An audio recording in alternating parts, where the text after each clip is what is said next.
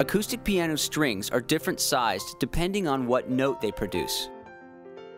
Bass strings are thicker, while the treble strings get thinner as you move up the keyboard.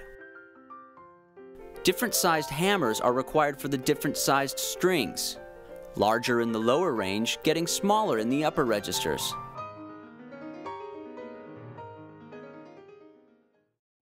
The graded hammer of action not only emulates the scaled resistance of an acoustic piano, but each key is actually weighted to achieve the gradation.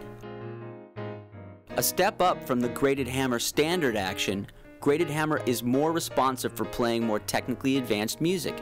In other words, GHE is appropriate for pianists of all abilities, from your first lesson to your first solo recital.